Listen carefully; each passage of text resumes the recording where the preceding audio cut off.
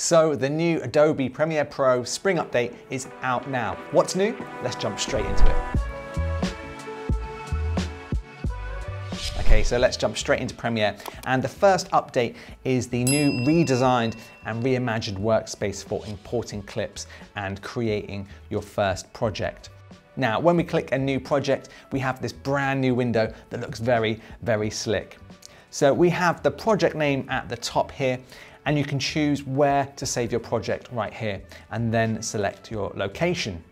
So I'm going to save this one as test. You can then import your initial media in the one window and from this left-hand side here. And then you can browse from each folder from your computer and from your hard drives below this. So I'm going to go in my hard drive and look for a folder of some clips I want to edit. Okay, so this is them. Now I can either select each one individually or I can highlight them all just like this. If you can't fit them all in, just use this slider here at the top to make the icons just that little bit smaller. You can also add these to a new bin on the right side here. Call it whatever you want and then automatically create a new sequence. Now, don't worry too much if you don't like how this looks. You can still create and import the old way, but let me know in the comment section below what you think of the new update. Do you prefer the new one or the old one?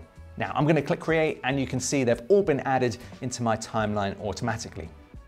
Now, the next new feature is the new header bar at the top here, and that lets you navigate more easily into Premiere Pro with import, edit, and export tabs to access the main stages of your creation process. So you can quickly switch between each one, which I think is really great, and I really do like this. Also on the top right here, we have a new design for the workspace that allows you to drag in and out like so. And then if you look at this, we have this new icon here called Workspaces that allows you to edit how you see your different workspaces. So I have the Workspace tab selected, and obviously if you deselect this, it will go away. You can also edit workspaces and you can either add more to be on show or drag the ones that you don't want to be on show as well. Another new nifty feature they've added is the ability to add more presets to the quick export. So click this tab here, and then this gives you the option to export. You can then add more presets at the bottom right here, and then whatever preset you've added will be saved for the next time when you want to get exporting, which is really good if you want to turn out some quick edits. Another little great feature they've added is the ability to go fully full screen, and they've got this full screen button now here, which is pretty nice. So the next big feature update is the fully redesigned export section, and I really like this. It's actually quite similar to Adobe Rush, which I think is a pretty good thing. It's nice and clear and concise. So instead of this being a separate window, it's now built in, so you don't have to close anything down. You can just switch from edit to export, which I think is great, and it makes editing a lot faster in my opinion. And now in this, you now have the ability to export directly to different platforms, which I think is such a good feature. And it really brings Premiere Pro up to date with the likes of Final Cut. Before, I did feel like it was a little bit clunky. They had so many sort of legacy formats and exports that it was very confusing if you were a new user. So now you can export straight to YouTube, to Twitter, and to other social networks, which, let's be honest, is where a lot of videos are going these days. So we can now, for example, export straight to our YouTube channel, and you can just click a button, and just like that, you've got all the metadata on there, you've got the thumbnails, and this is going to upload that video in the background so you can go and do something else knowing your video is exporting and uploading directly to your channel. Now, if you work with other editors or in a team, you'll really like this new feature update featuring Frame.io. And it's actually now included as part of your Creative Cloud subscription. So it's built into Premiere Pro and After Effects.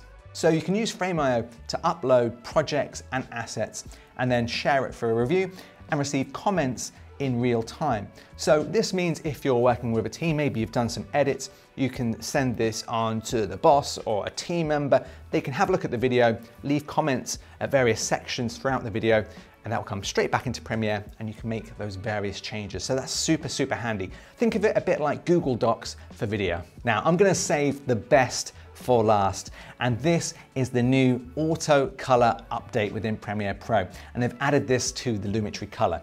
So this will auto correct the basic colors using Adobe Sensei technology. So I'm going to pull up a clip that I shot using S-Log3 so I can see how this works with a flat profile. So now I'm going into my basic correction and click auto, and there you go. It's gone through each one and tweaked it to make it look the best it can. So you can see it's already looking a lot better, and you can change the intensity to obviously increase or decrease this to get it perfect the way you want it. And I think, looking at this, you can see it's done a pretty good job with it. But what I would recommend is just make sure you add your LUT conversion first. So we're going to convert the log to Rec 709. So I'm going to undo this, add an adjustment layer like so, place it above the clip, and then I'm going to go into the creative and add the correct LUT to convert it to Rec 709.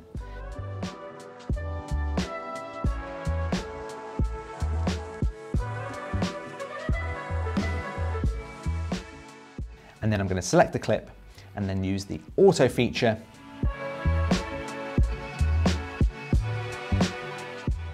Just tweak the intensity a bit here, and you can see it looks a lot better. Now make sure to use this auto feature on the clip itself and not the adjustment layer, so it only color corrects that clip and not every other clip that you might have below it.